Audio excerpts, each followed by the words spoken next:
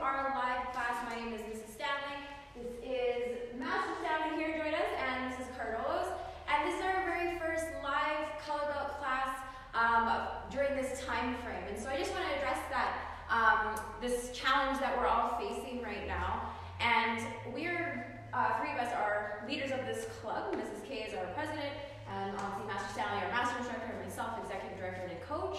And we strive to build great leaders here at Phoenix. And our mindset, when you're building a great leader or becoming a great leader, we can't be focused on what we can't do. We must be focused on what we can do.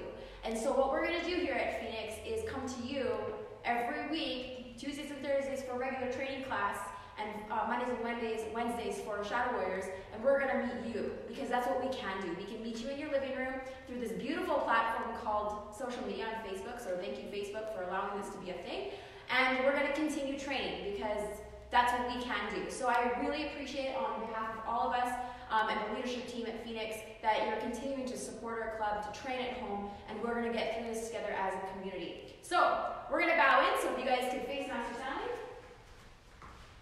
Chariot, Quantum K, King A. Take one. Alright guys, today the focus for the week is set sparring. So semi-free sparring, 3-step sparring, stuff like that. We're going to be doing that, but first we're going to touch on a couple of patterns. And here's how we're going to work it. We're going to be doing a white belt, yellow stripe, yellow belt patterns and exercises. One person's going to be doing one exercise, and the other person's going to be doing the other exercise. So if you're a white belt, what I want you to do is focus on whoever's doing 4-direction punch. If you're a yellow stripe, focus on whoever is doing the pattern Chun-Ji. And keep practicing and keep watching that person. So try not to watch the other one that's doing a more senior pattern. Alright, so we're going to start. How about we get you to do 4-direction punch? Ultimately, you're going to be doing Chun-Ji, but not just yet. Alright, so 4-direction punch. White belts, if you're memorizing or learning it, do the best you can and watch as we go. I am going to point out a couple things, a couple corrections that you want to watch out for, some things that are happening. So we're going to do this right now. Okay, first move, one move at a time. Ready? 1. So as you do your first technique, you have to remember that the left arm still has to create reaction force. So if you go back to parallel steps, I want you to leave the left arm below, okay? Don't use it. So, as you punch, one arm punch is no good. So, what I need you to do is initially lift up your left arm and then step and punch. When you're crossing your arms, the hand on your hip is going to do the next technique. You're going to cross on top. Go ahead and cross and do the next move. Boom. Alright? So, she's going to continue doing this exercise. I want you to watch out for pre-action and reaction, which is this arm lifting up, a little higher, there you go, and the crossing, so on top. So you keep doing that, do both sides, and then maybe do it a second time. White belts, pay attention over here. Yellow stripes, we're going to do pattern Chun-Ji now. Parallel steps. Every move, starts with movement in the opposite direction. You go ahead and do 4-direction punch. Watch Mrs. Stanley's left foot as she does the first move in Chun-Ji. It's coming in this way, then she steps out and does the technique. Now, similar to 4-direction punch, this left arm has to lift up pre-action and then come back for reaction for the punch. 180-degree turn, pattern Chun-Ji. When your right hand is out, you turn to the right, all the way around, follow it up with a punch. Left side, left arm, you're going to the left and turning. You continue doing Chun-Ji. We do 7 methods. Okay? So white belt, your second exercise is 4-direction block, Sajumaki. What we're going to be doing right now is the low knife hand block as you step backwards. 4-direction punch and 4-direction block both start with the right foot. But 4-direction punch, you step forward. 4-direction block, you step backwards. The crossing is the same. The second technique is a middle inner forearm block. Now I want you just trying to get the crossing. The hand that's going to do the block goes underneath the knife hand. You still have to lift it all up to about shoulder height, and then you can execute the technique. Alright, so watch out for the crossings. They change. She's going to do the next block on top and then underneath. So work on that. Good enough for Chun-Ji. We're going to go to Dan Goon. So yellow belts, or block all the way through. Dan Goon, yellow belts. Parallel ready stance. Knife hand guard. Now, a lot of times people are just going to take these hands and kind of throw them out that way. But again, you need to start with a pre-action. Movement in the opposite direction. These hands are coming out towards me, then they go that way. Perfect. All punches in Dan Goon are high punches. I want to show you something about the walking stance. And this is going to apply in all the exercises that have walking stances. Mr. Stanley, if you can do a walking stance towards me, please. We're going to do Dan Goon in a second, but I want to show you something. The front of the kneecap should be in line with the back of the heel. And you can tell sometimes with this pant leg. Really bring your knee forward. See how the pant leg is way out over here? That means the knee is too far. Now, usually it's not this bad, but go ahead, poke out, poke out. You can see how it lays back more on her foot here when her knee is in the proper position. So, black belts, when you're judging patterns, you can look for this when they're sideways to you. You can look for that. Okay, can you do the pattern Dan Goon? You can take a break. Just stay here. Go. Yeah.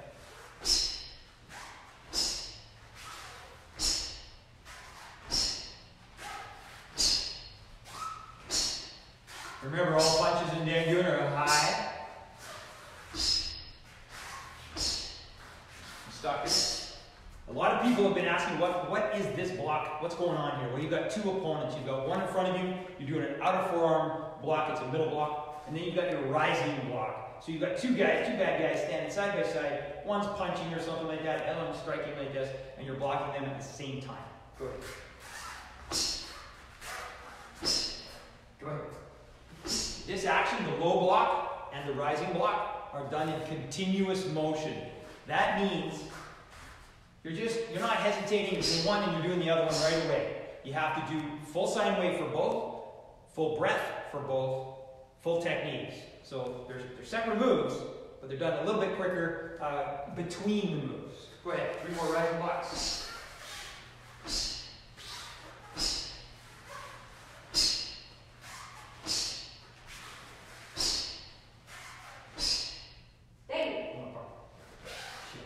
Okay, that's a little light touch on patterns. We're going to move into the focus for the week, which is set sparring. Now for the white belts, it's semi-free sparring.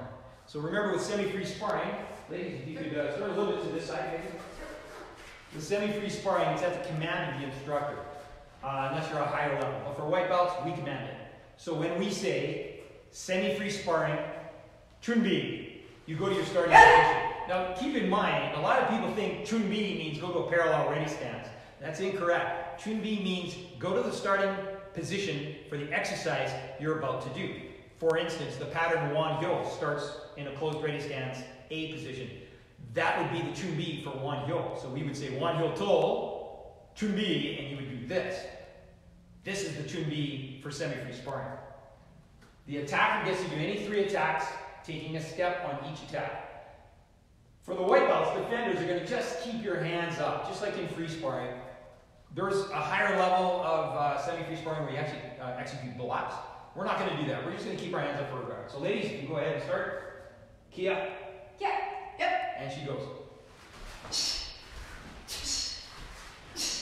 Go ahead and cover. Yep. And pop, shut. So the defender, after the 3 blocks, or guards, sorry, gets to do 1 retaliation, and that retaliation is done with a Kia.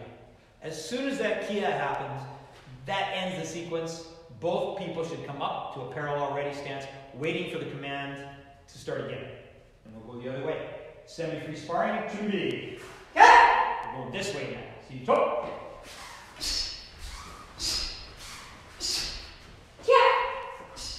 Both come up to parallel stance. Awesome. You stay there. We're going to move up to yellow stripe and yellow belt. The exercise is called 3-step sparring.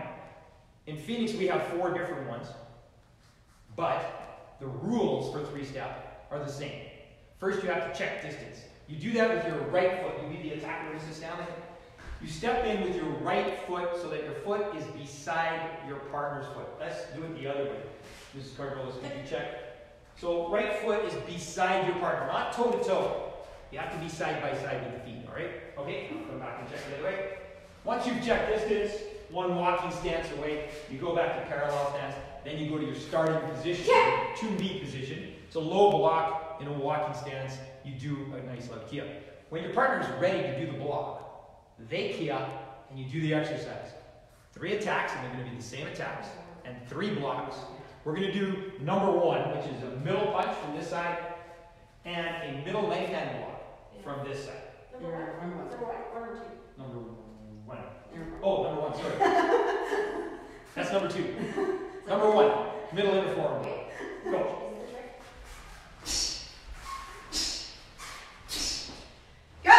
And a retaliation again with a key up. But this time, it's not anything you want.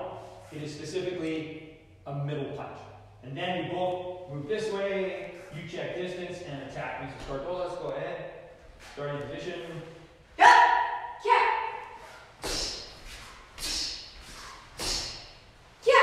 And we move up that. Awesome. We're going to move up now. We're going to do 2-step sparring. 2-step sparring is similar to 3-step. Instead of 3 steps, it's 2 steps. We're also going to be alternating hand-foot or foot-hand for the attacks. So they're not going to, it wouldn't be 2 punches, for instance. So we're going to do 2-step sparring number 1. We still check distance the same. Mrs. Stanley. Exact same rules, exact same procedure. We go back to an L stance forearm guarding block with a key up. The attack on this one is a middle punch. And the defense for the first technique, middle punch. And this one is a middle left hand guarding block. I was thinking ahead to 2-step. But then we're going to do a kick. So what's going to happen is Mrs. Stanley's going to do a punch with 1 step, and then a kick completing a 2nd step. We'll show it to you and let you watch. Go ahead. On your own side. Good.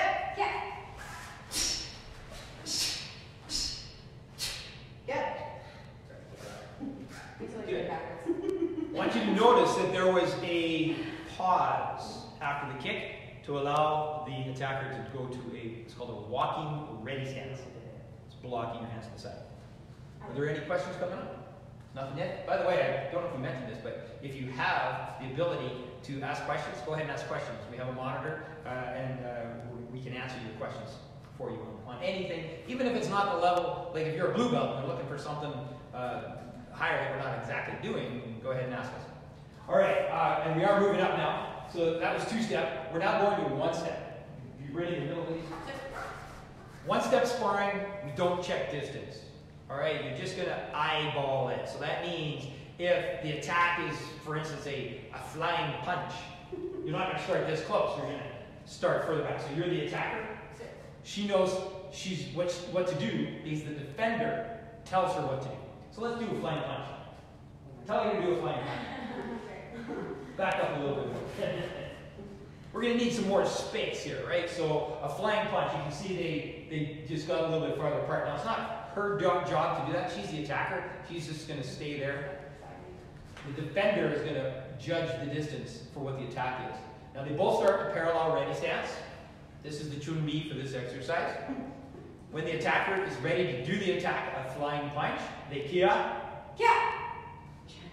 When the defender is ready to do their defense, and it might take them 5 seconds or 10 seconds or 2 seconds, they key up, and as soon as they key up, the attacker does the attack. Now when the attacker attacks, the defender must do some sort of dodge, must dodge, block, should block, but there's sometimes you might not block. As long as you're dodging, you may not have to block. And then 1 retaliation. So there's 1 attack, 1 defense, 1 retaliation. Go ahead.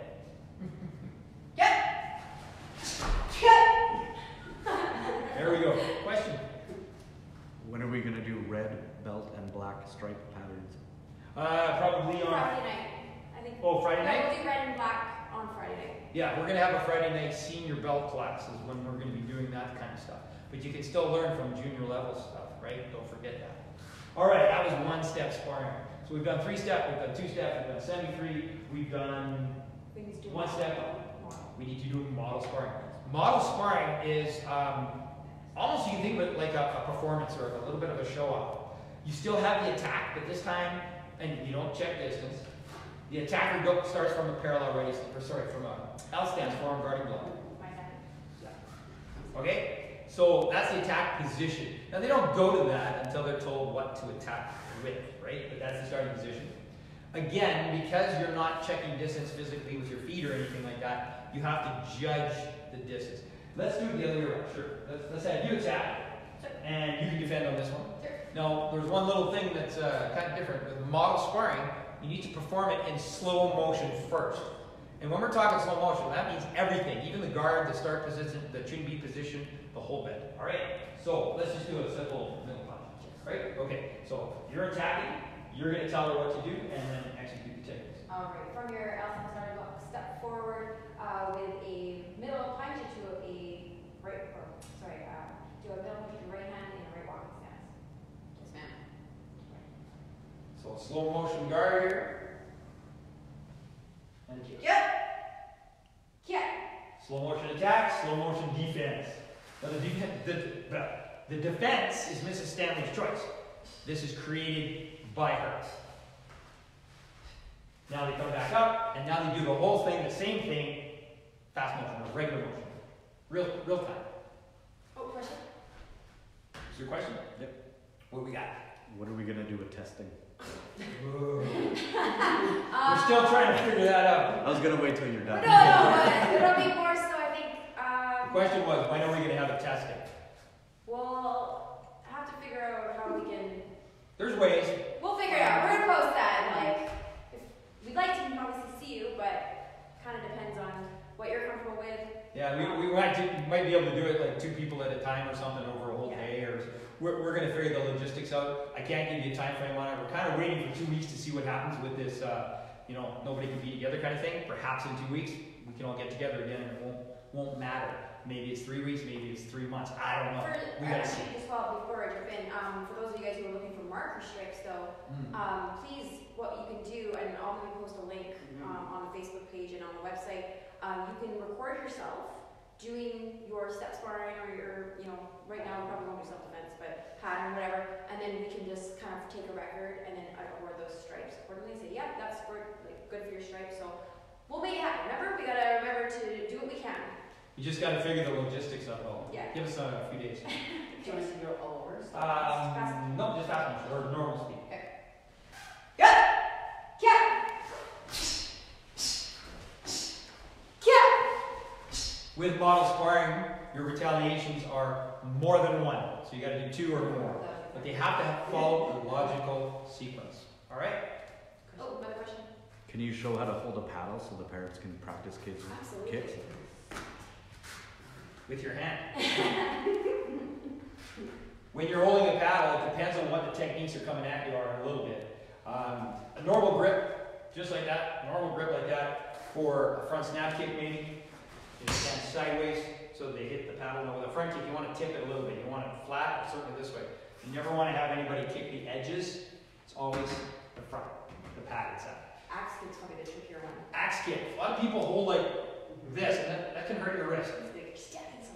Yeah, you want to hold like this, and again, never hold paddles in front of you. Like front kick, I don't do this, it's off to the side. Axe kick, it's not going to be here like this. Axe kick's coming through. I'm going to be off, and kick's over there. Turning kick, this way the kick is going that way, so I'm not in any jeopardy. Side piercing kick, if you're using a paddle, the side kick's a very strong kick, but you can still use a paddle for targeting purposes. This would be great for breaking boards or something like that. Right? Make sure you hit the target. For instance, if Mrs. Stanley is kicking down here, the paddle's up here, she's missing the target, right? So she wants to aim at it. Okay? Hook kicks, same kind of thing. You're hitting with the heel on the hook kick. Sorry. Alright, so again, whichever way the kick is going, the holder shouldn't be in that spot. So again, hook kick, I'm not going to stand here, the kick comes through to me, right? That's the general way to hold it, right there like that. Axe kicks like that. You don't want it totally flat on an axe kick, and you don't want it totally straight up and down. About a 45-degree angle for the axe kicks.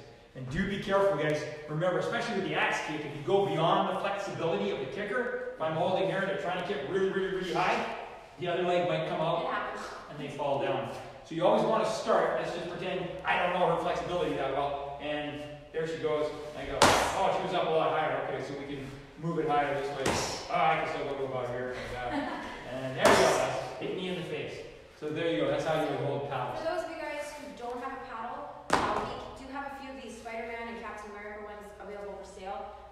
If you want, you can also sign out a paddle and then take it home for a few days and bring it back.